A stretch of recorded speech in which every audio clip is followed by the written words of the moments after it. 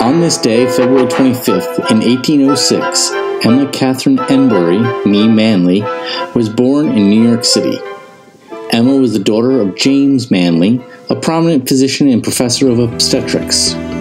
As a child, she was said to have acquired her skill at reading almost by intuition. She likewise began composing written works with striking skill and finesse. By 20 years old, she was a frequent contributor to the New York Mirror, many of which were published under the pseudonym Ianthe.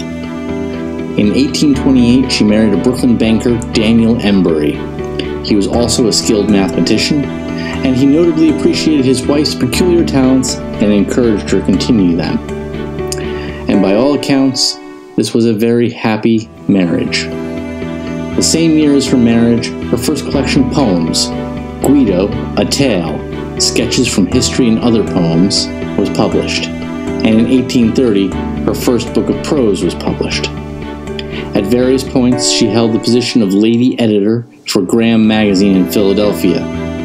Graham Magazine was notable for having Edgar Allan Poe and his critic Rufus Griswold as editors as well around the same time. She also hosted or guested at the literary salons in New York City.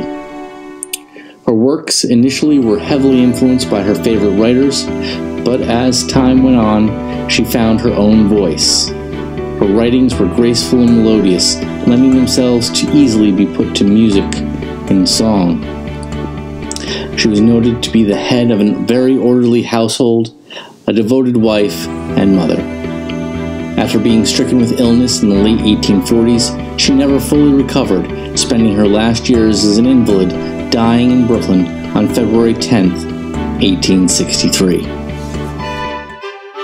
If you've enjoyed this, don't forget to like and subscribe to the channel.